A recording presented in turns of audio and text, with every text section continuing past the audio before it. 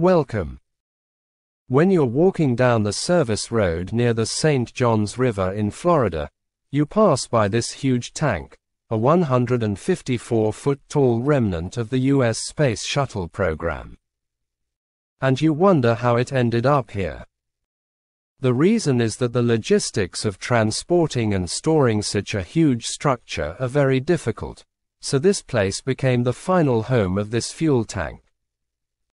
Your passage also provides an opportunity to take a look at a structure that was built in 1977 and was used for endurance testing and launching the Space Shuttle. For many years, this precious piece was on display at the Kennedy Space Center. But after the Space Shuttle program ended in 2011, NASA announced that it would remove the fuel tank to make room for the retired Space Shuttle Atlantis, along with a new display facility. The fuel tank was auctioned off and sold to the Wings of Dreams Aviation Museum in Keystone Heights, Florida.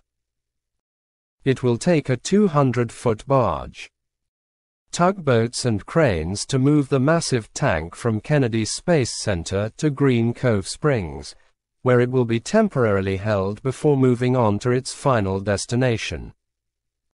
It ended up there, and recently a sign was placed in front of it describing its function, use in the U.S. space program, and how it got to its final resting place.